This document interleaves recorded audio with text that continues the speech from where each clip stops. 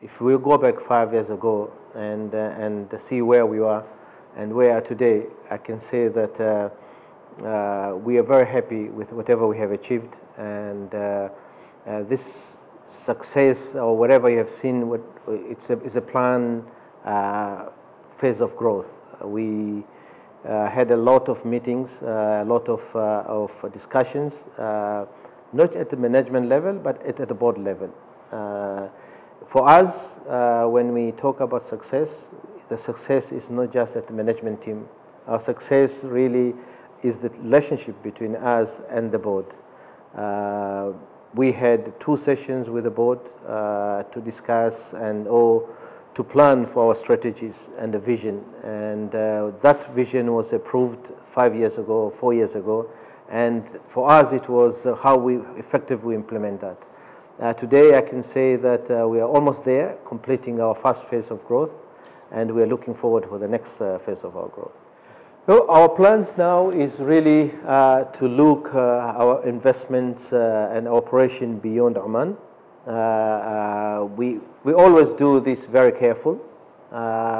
We are looking at different markets, at a different business vertical, and we have been traveling a lot. Our team have been in different markets to make sure that we do thorough analysis and assessment before we start investing on those markets. Vision and the strategy was there before even I joined. The board and the chairman, they had a very clear understanding between themselves that where they want to see this company going forward. And when I was approached, that it was very clear for me that the board are very ambitious. They want to take OMINVEST to the next level, and that vision was very clear, communicated to me and to my team, that this is the way how we want to see the company 5 years from today. And I'm happy to say that we have not disappointed our board. We are there.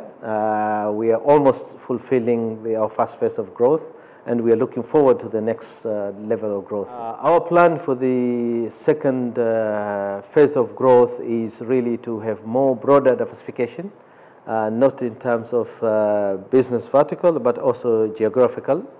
We are looking at the market where we think we have competitive advantage. We think that our companies or ourselves, we can add value to our shareholders.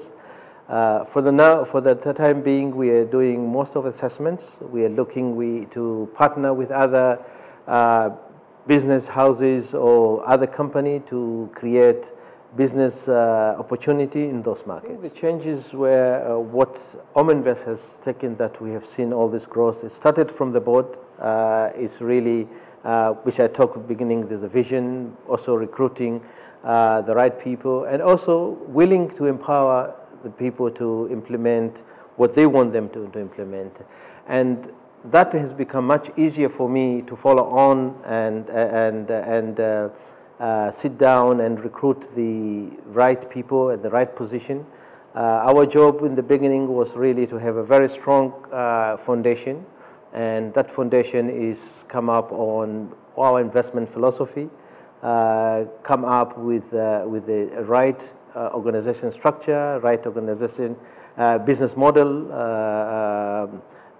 coming up with the right risk framework, and that's all been supported by the board. I think those changes help us a lot in terms of implementing our strategy. We have very clear segregation of the duty between board of directors and management, but also at the management within the control, support, and a business area. But also having the right people at the right time and the right position, I think that has been a key success for us. The other success factor for us is really when we started investing at a very depressed valuations. I think we are lucky to be able to acquire our large investments at a discount, which was not so before the crisis or before where the market was before. I think challenges will be there, whether you have a strong economy or you have sluggish economy. When you have an economy where the oil price is low, you have different challenges. When economy is doing very well, then you have other different challenges. For us, is how we assess those challenges, coming up with a clear business strategy, coming out with a clear risk mitigant. You have to do proper valuations before you invest in any company. So we believe in every challenges there will be opportunities, and I don't think that there will not be opportunity to invest in this market. To be honestly, I think there are more opportunities now than in the past. We've been lucky enough to find very good companies at a very depressed valuation, and that really is helping us improving our returns.